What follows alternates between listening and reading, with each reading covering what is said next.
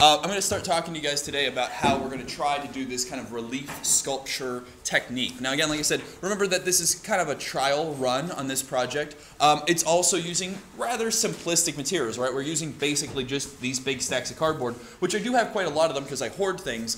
Again, remember, beginning of the year, dead cupboard full of cats.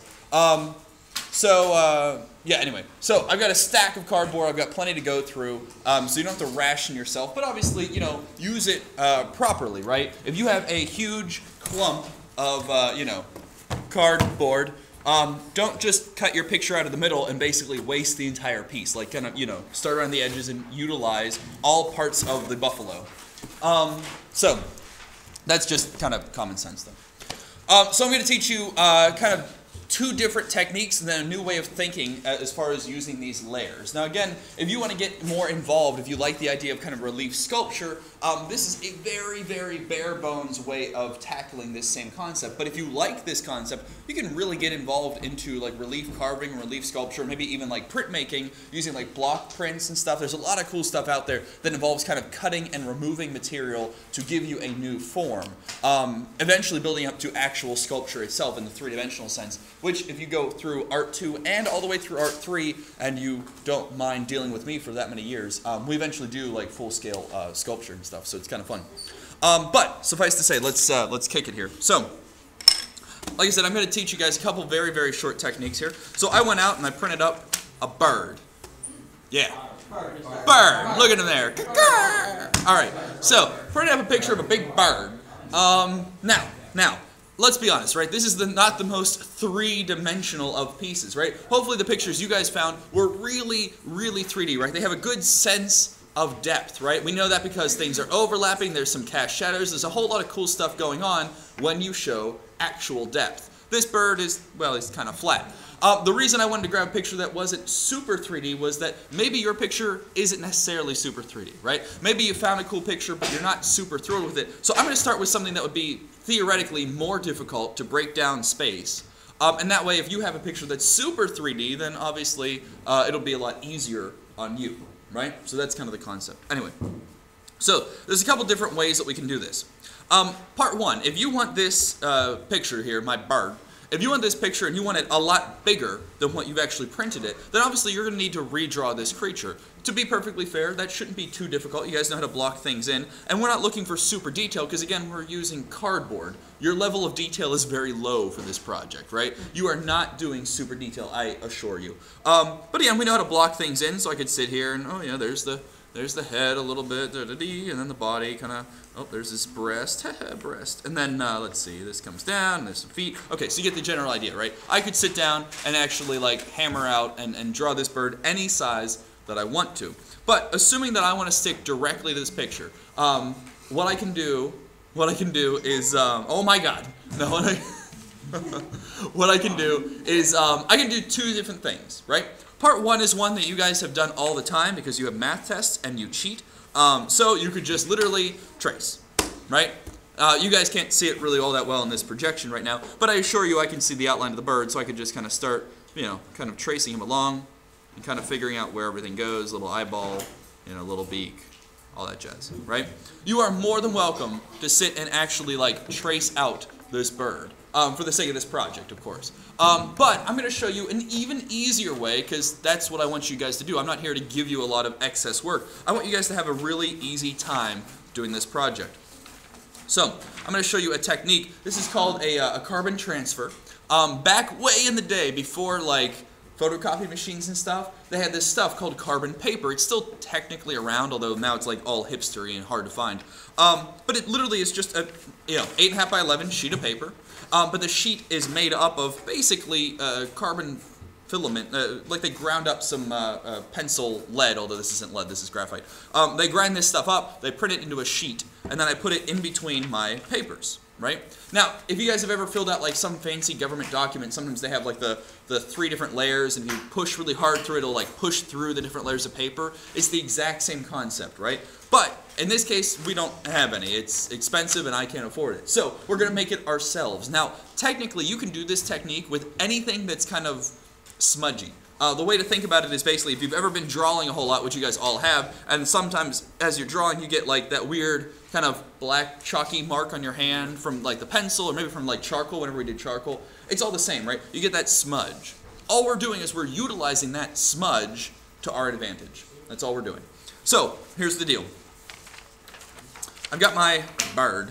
Now, I am not worried about transferring all of this super little tiny detail here. That I can freehand in later on. What I'm worried about is like basic proportions. How big is this bird? Do I want this log in here? How big are his feet? Where are they placed at, right? So we're talking basic kind of outliney stuff, right? So here's what I'm going to do. I'm using one of these weird carpentry pencils. Doesn't really matter what kind of pencil you use.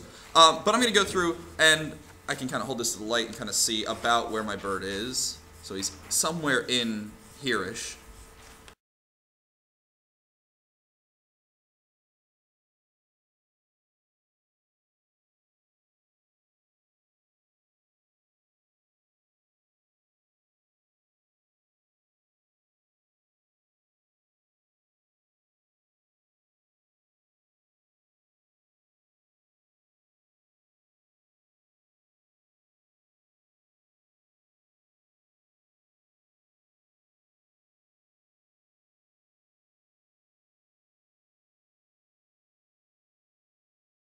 Now, what I'm going to do, literally just like a stamp, line it up wherever I want it to be. Now, again, you're going to do this obviously on your cardboard as well. We're going to be using this sheet here. Now, before I go to transfer this, what I want you guys to think about is basically, again, this concept of layers.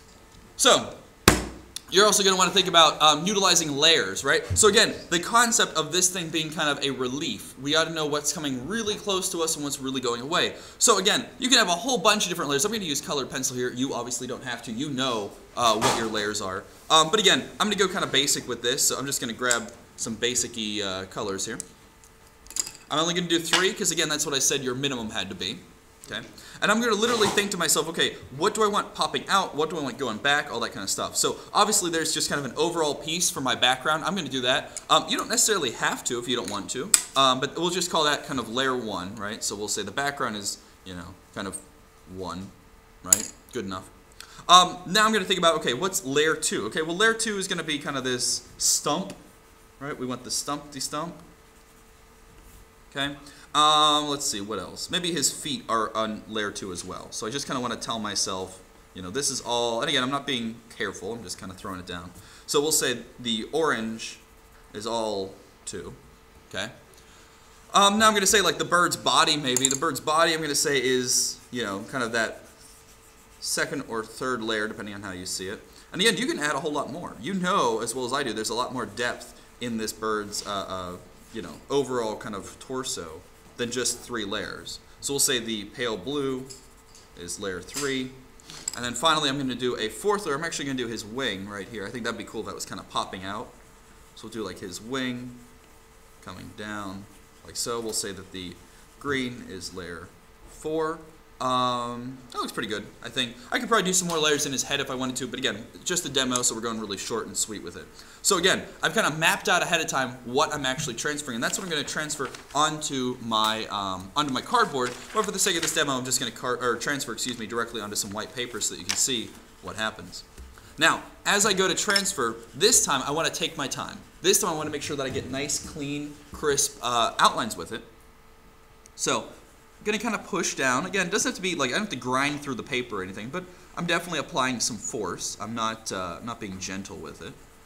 Enough that like if I rub my finger across it, I can feel like a little indentation that I'm making. And notice that for example, the one I'm doing right now is kind of this blue layer. Anything that's encompassed by the blue layer, i.e. the green layer is kind of within it, I'm going to include as well. Right, so kind of getting this outline. Now I can ignore the orange layer because I'm just doing the blue right now. Include that green layer. Like so.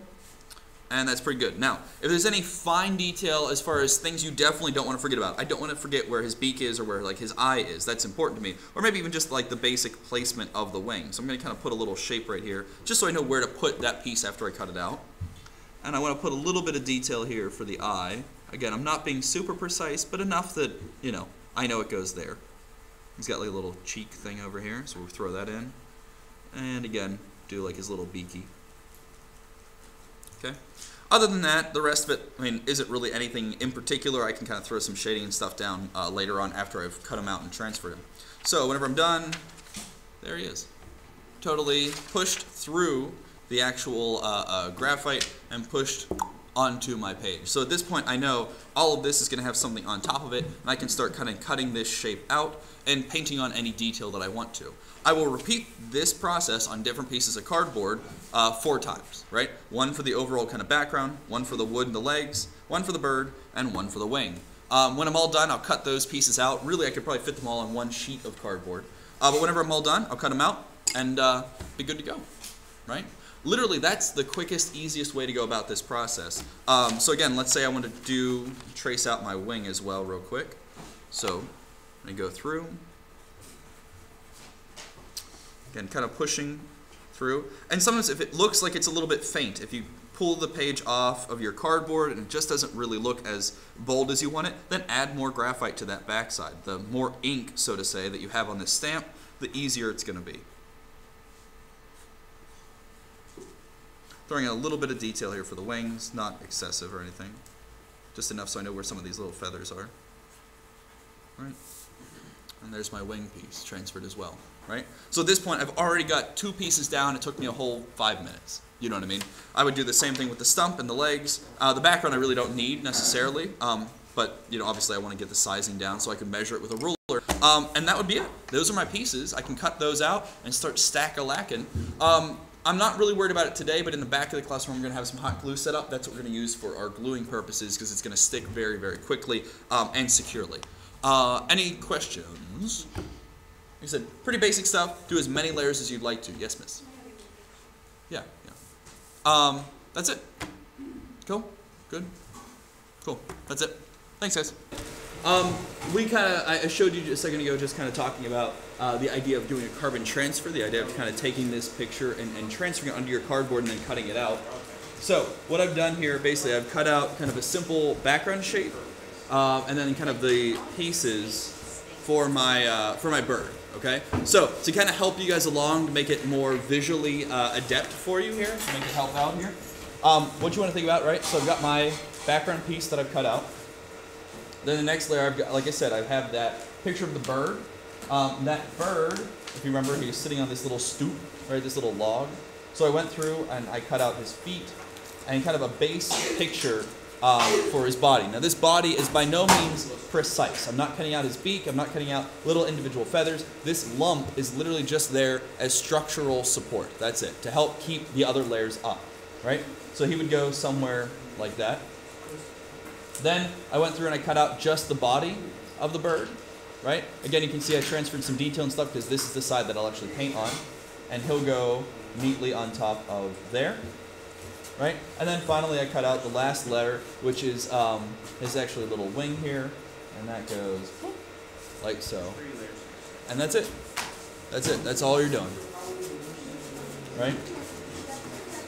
So again, keep in mind as you're going along, think about that structural support. It doesn't need to have the perfect outline, but you want to have something so that this thing can actually stand upright.